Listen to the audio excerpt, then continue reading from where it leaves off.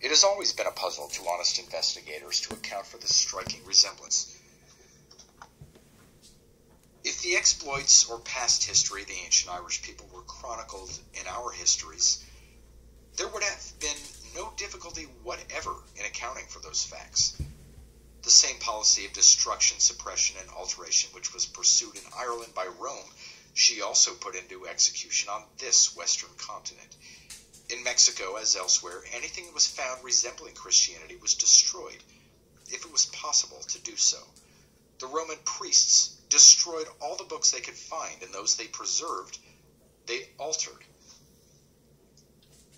They deleted whole chapters from the writings of the native historians who wrote the history of Mexico, from Bible Myths, page 199.